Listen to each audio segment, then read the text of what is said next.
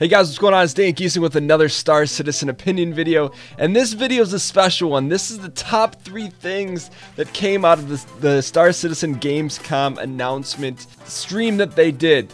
You know, out of every presentation Star Citizen has done, this has been the biggest to date. There's been so much that's packed into this one. I just narrowed it down to the top 3 things I was most excited about, but there's a lot of things to cover. And I will start off by saying this was their best presentation yet. It went off without a hitch, and they did a live demo. And a lot of people say, yeah, Dan, well, it's scripted. Part of it was scripted, of course. You know, each person had to do individual things. They had a few different players set up in their own combined multiverse, but a lot of things you had a chance to see it work real time. And one of the things we're seeing right here is the new star map, which is just a little feature that's you know, they've integrated that just looks amazing. But in terms of one of the first things I want to talk about is the dynamic missions.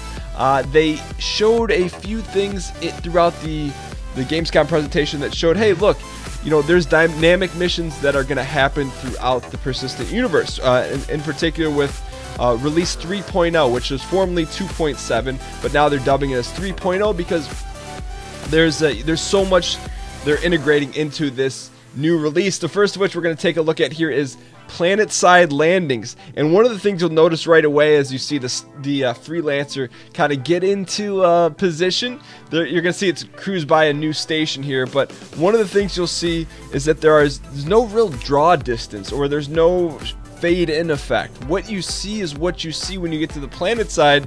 And essentially what Chris Roberts says, it's based off the horizon, right? So it's not like a No Man's Sky where you kind of see it get pixelated in, or, you know, kind of fade in. Everything is there for you to see based on the horizon, which is a nice touch. You know, not to take anything away from No Man's Sky. You know, I think they've pushed the boundaries in their own limit, but seeing this in play, you know, live is something you know, as a Space Sim fan, and especially a Star Citizen fan, you're not gonna forget. You know, we're gonna get a chance to see here what happens. You know, they talked about atmospheric flight. When you see the freelancer enter the atmosphere, it was another one of those wow moments. And throughout this entire Gamescom presentation, there was a lot of those wow moments. And I'll put a link to the Gamescom Twitch stream in the link below in case you guys do want to watch it. And it was well worth the hour-plus tech demo that was. But here we're gonna get a chance to see the actual atmospheric portion of the landing. You know, there's going to be atmospheric flight. We had a chance to look at that. There's an updated HUD, but you know, one of the things that I think is going to be cool about the Planetside Landing and the seamless transition, because this is about as seamless as we've ever seen in any sort of game up to this point, is I think it's going to allow for a lot of organic gameplay. During the live tech demo, you know, Chris Roberts told the guy playing, is like, hey, just set this thing down anywhere.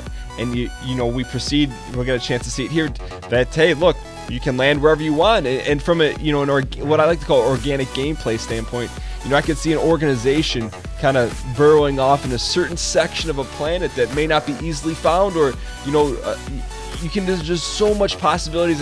And there was a small moment in the Gamescom presentation where Chris Roberts said, hey, you know, you can have your own corner of a planet, and a lot of people in the Twitch chat said, oh, space base confirmed. That's not necessarily true, but I think in a maybe organic way you can do that. One of the things we'll see towards the end of this video is the item 2.0 system, where you can actually manipulate items, and it may not seem like a big deal, but it actually is in an MMO, you know, in a space MMO like this, having kind of like a, I don't want to call it Skyrim-y type inventory system, but a system where you can move things around in a persistent universe with lots of players is a cool thing, and it's something that we used to see back in the days of Ultima Online that you don't see typically in a lot of MMOs. So an exciting thing about the Planetside Landing, you'll kind of see here. The other exciting part about it is that there's different, you know, bases and stations that you can land into, and just seeing how seamless this was, you know, without a hitch coming in and out of the system. You know, there's a lot of things that could have gone wrong during this tech demo. So the other thing, you know, from this Planetside Landing standpoint, is that it just opens up a lot of possibilities. You know, in 3.0, which is supposed to come out by the end of this year, they said there's going to be about 30 or so planets to be able to explore, 30 or so locations to be able to land and explore, and that's no small feat. I think one of the overarching themes that a lot of people who watched this presentation was that Star Citizen and CIG has held a lot under wraps. I think a lot of people weren't really sure what to expect from this presentation, and there was just so much revealed. One of the things I'm going to do throughout the next week is dedicate some specific opinion-based videos to those things, because it's so much to cover in short amount of time. I just wanted to kind of do the highlights. So here we see the Freelancer landing at the base, which kind of leads us. We're going to take a look at the dynamic missions part of this, which is my number 2 highlight from the Gamescom presentation. You'll see initially what will pop up is you'll see your normal holo viewer, and you'll see a video message, right? And I think this is something that's going to give the developers a lot of creative freedom to make engaging missions, right? Because they have all these character models done and the wireframes done and the ability to animate the mouth and things like that. I'm guessing they're going to have it on a more automatic basis, but how easy is it going to be now that they have the system in place to have these missions generated very simply, right? They don't have to reinvent the wheel every time they want to send out a video message, and it takes it a little step further than the typical MMO quest where you see, hey, here's the line of text, do you accept this mission or do you not?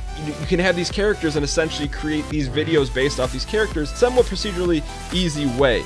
I don't want to call it easy, but in a way that you're able to create a ton of missions without a ton of manpower, or without the type of manpower that you have to go and individually animate each individual. Standpoint, the dynamic missions, that's also going to come along. Another aspect that's going to come along with 3.0 is the 5 different roles. So roles within, or professions within Star Citizen, and specifically trading, cargo, being a pirate, bounty hunter, or a mercenary. All of these things are going to tie in to the new cargo system and mission loops within 3.0. So for example, if you wanted to trade, you can work the trading system, buy high or buy low, sell high, but then how are you going to transfer that? Are you going to have to hire someone to move the cargo for you? Are you going to move it yourself? Are you going to need to hire, a mercenary to help escort you from location to location so a pirate doesn't steal your cargo, or a bounty hunter doesn't come hunt you down? So there's just a lot of different possibilities, which leads us to our number 3. The number 3 thing I was most excited about was the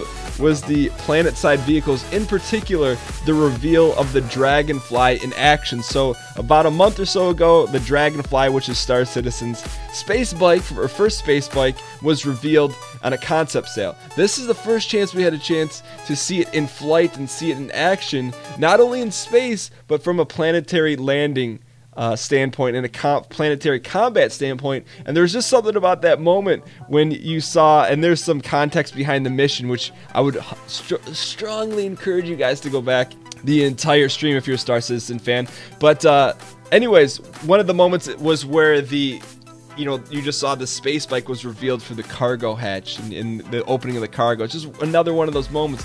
But as we had a chance to see here, this was the first moment we had to see really the Dragonfly in action in the Persistent Universe, or in their controlled tech demo Persistent Universe, and having it being transported in the Freelancer down to Planetside. Possibilities, I don't want to call them endless, but there's just so many different aspects of this game that people are going to be able to enjoy, whether you want to ride your space bike almost like a land speeder in Star Wars across the surface of planets and either haul something or track people down. At the beginning of the Gamescom stream, it was so interesting to see how far this game has come, and then after the Gamescom stream, it's like, wow, this game is really making a lot of headway, and it gets a lot of criticism because it's taken so long to be developed, but this has never been done before. Essentially, a way I like to describe it to people is it's like Grand Theft Auto in space. And how long does a Grand Theft Auto game take to be made? And but this is just a lot more involved than that. But so you get a look at some Planetside flight and combat, and then also a view of a new rover. So they've released another concept on this military style rover, which is cool. If you're not into spaceships, you want to spend more time Planetside, you can do that. Alright, so here you get a chance to see the Item 2.0 system in play. So this was towards the tail end of the dynamic mission, or at least the scripted mission, where now there's going to be different options to interact with different items. I believe Chris Robert called it like grabby hands. So you can pick up, items and move them around. And, it's not just like and this is nothing against Elite Dangerous, but like in Elite Dangerous, if you want cargo, hey, you click a button and there you got your cargo. And this, the possibilities of having to move cargo, borrow cargo, steal cargo, transport cargo, it makes different things within the game a lot more engaging. You know, say for example, you and some of your crew need to transport something, and you now got to worry about and plan out how you get, maybe there's something illegal in this box, how you get it from point A to point B.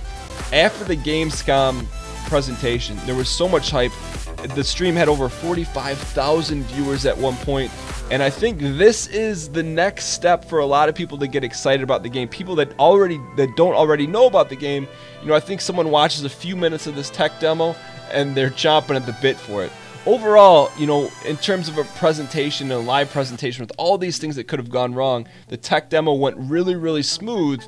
And I think that was, you know, one of the things you can expect with a Gamescom or a CIG presentation. It's real. You know, there's going to be some bumps and bruises along the way, and I think this is the first one we've seen where, you know, the only glitch we saw was the dragonfly disappear for half a second, the freelancer. You know, when you take a step back and you look at everything, you know, CIG has been hard at work at this game, and they kept a lot under wraps, and it's an exciting time to be a Star Citizen fan.